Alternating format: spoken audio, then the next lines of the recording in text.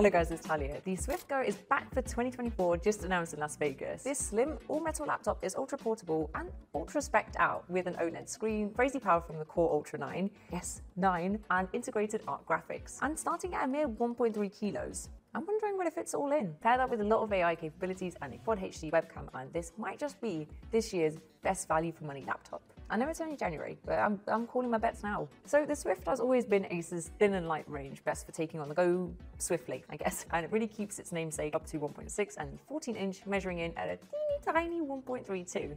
It's just a baby. It has a really nice aluminium chassis with a fully extendable 180-degree hinge. I like that a lot. And thin bezels to max out the screen. At the top, you'll find a little notch for that very satisfying one-hand opening. Something that's not particularly easy in these light laptops because there's not much to weigh down, but that was very smooth.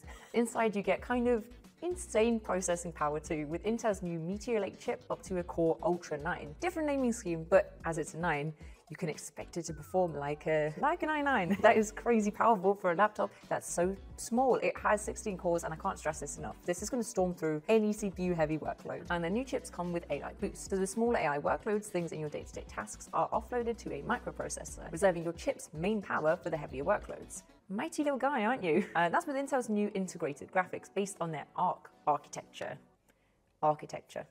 These are going to have a big performance leap, apparently being able to rival entry-level graphics cards, so you're going to be able to do creative work and gaming too.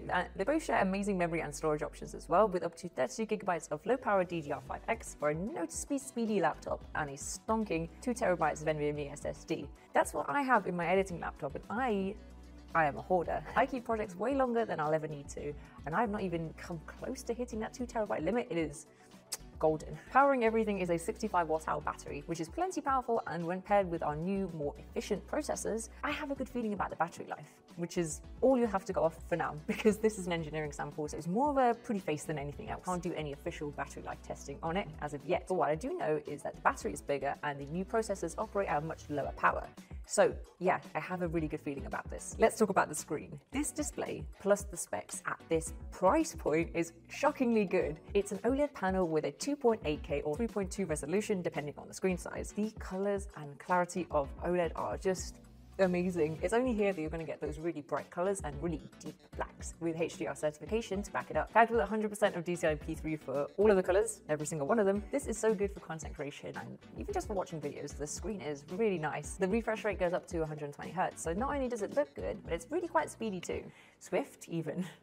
I'm sorry. And the screen has a little bit extra height with a 16:10 aspect ratio. This feels a lot easier on the eyes because you take away all that wasted space around the sides of the screen. Does anything important even happen there? I don't think so. No, the keyboard is backlit and the touchpad kind of is too. So in the 14-inch, you have this light up Swift logo, and when you swipe it, it reveals a multi-control touchpad. This looks really nice, and here you can mute, full screen the video, and change playback speed. When a person spends a lot of time on YouTube, sometimes they just need to consume the content as fast as they can.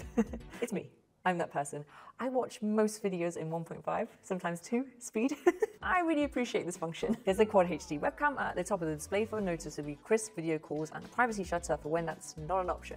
And it has lots of AI features for video calling. There's Acer Purified View for low light images and webcam features like background blurring. And one of my favorite things to be included is Acer's Purified Voice 2.0 because it works to remove your background noise, which is good, but the background noise of other callers as well. That is even better. You have the benefit of Intel Unison, a feature that lets you connect your Windows laptop to multiple Android or iOS phones to easily share files and make calls, which is perfect for all of those who refuse to make their life easier by having one operating system.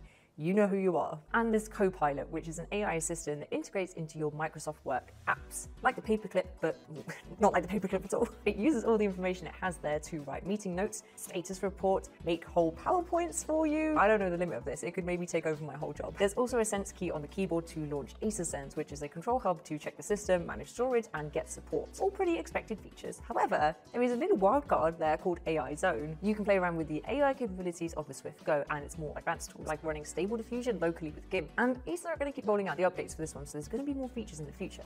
Exciting.